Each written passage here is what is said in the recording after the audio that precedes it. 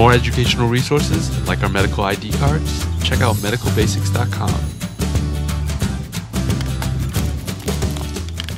In this video, we're going to be talking about some of the best resources for the psychiatry shelf, as well as how to do well on the psychiatry rotation. So just a broad overview, very similar to all the other shelves. You're going to need some type of question bank, textbook, as well as videos for the psychiatry shelf. So first off is the question banks. And I think that the one thing that's a little bit different from the psychiatry shelf from other shelves is that URO doesn't have a huge emphasis on the psychiatry shelf. So there's only about 150 questions. I do think that they're very high yield type questions.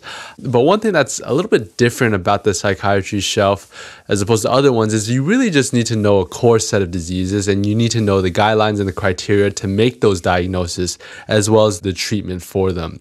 So you don't actually need to do, in my opinion at least, I don't feel like you have to do as many questions as, say, medicine or surgery.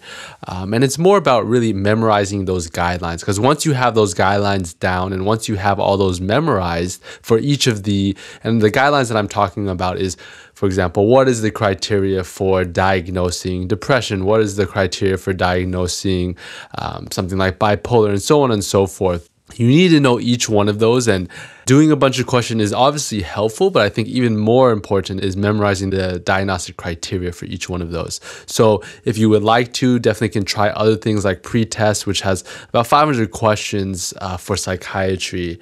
And pre-test tends to give a lot more, I guess, factual type questions where they're much more straightforward than URO. You don't have to do a lot of thinking. It's just literally all the information is there, and then out of the selection, what is the answer? It's more of a fact-based recall.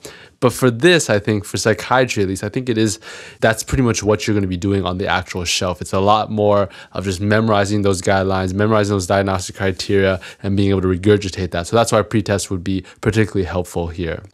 But the main one, I would say the most important textbook, and you probably haven't heard much of it before, is first aid. So first aid, in my opinion, doesn't really make that many good step 2 or clerkship books. They obviously made the best step 1 book, first aid for step 1. But other than that, they really don't make good textbooks, I'll say, to be honest. The one book that I think they do make very well is the psychiatry clerkship book.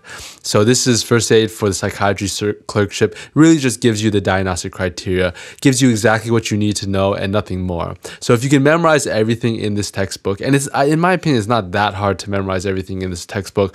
I think it's definitely much more difficult for other subjects and for other textbooks, but for this one, for the psychiatry shelf, really just need to know those diagnostic criteria like I mentioned before. Once you have that down, you don't need anything else.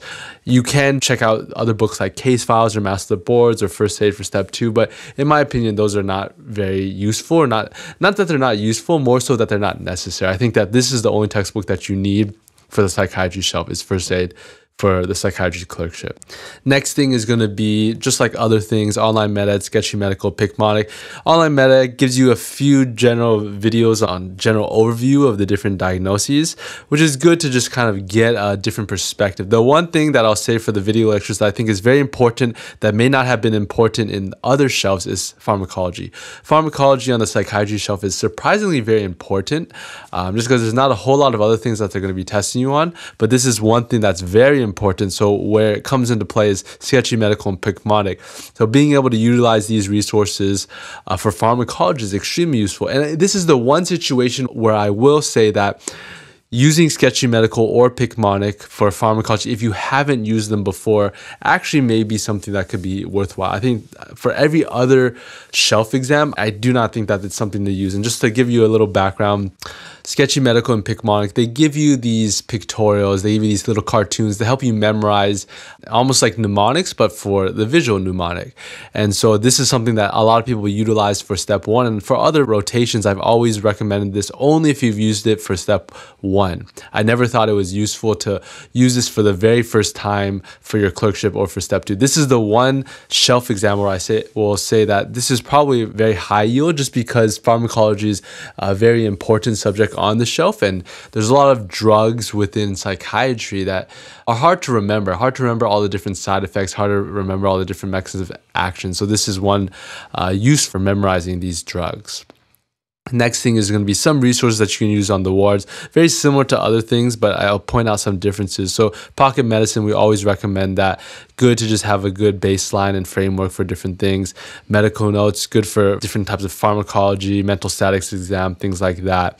The three things I think that you definitely need that you probably haven't utilized before is going to be, one, you need some type of depression index or some type of depression test that you're going to use. And there's a variety of them out there. One that I always used was the Beck Depression Inventory, the BDI, to really assess whether or not someone has depression or not. And a MOCA is going to be a very common cognitive neuro exam or psychiatric exam that you're going to be giving for these patients that you want to kind of differentiate between dementia and the other type of psychiatric conditions. So these are two things that you're definitely going to have to be very familiar with because you're going to have to be doing it every single day. And so definitely have one of these handy and definitely familiarize yourself with it so that the first time they ask, have you ever done one, you can say you have. At least you know of it and you have it prepared. So those are two things that you'd have, as well as having a good mental status exam, not only in having a template, but also just having a good mental status exam that you are very comfortable with, that you can administer very easily, but also be able to present. Because you'll find that psychiatry presentations are very different from the medicine or surgery presentations that you've had to give before. A lot of it's revolving around the mental status exam, which is why it's a very different rotation, a very different approach. And a lot of people do like that about psychiatry. But I think that the one thing for you is just to really be able to be comfortable with the mental status exam and to have some type of template for that. Next thing is going to be different types of websites that you can utilize on the wards. So things like UpToDate, Hippocrates, and Micromedics are all around going to be useful. UpToDate to just have the approach to also have something that you can utilize, that you can look up. Hippocrates and Micromedics is more for pharmacology, specifically in dosing and in frequency. And then last but not least is going to be the review course that was designed by Emma Holliday, designed by one of the University of Texas, San Antonio. I believe she was a fourth-year medical student at the time, giving a review course for third-year medical students.